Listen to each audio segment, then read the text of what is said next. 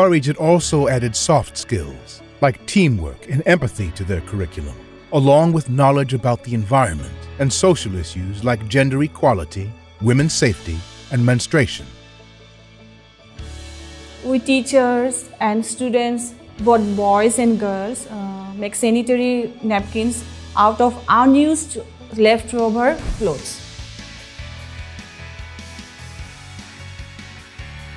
We then distribute them to the girls in the school and in the community.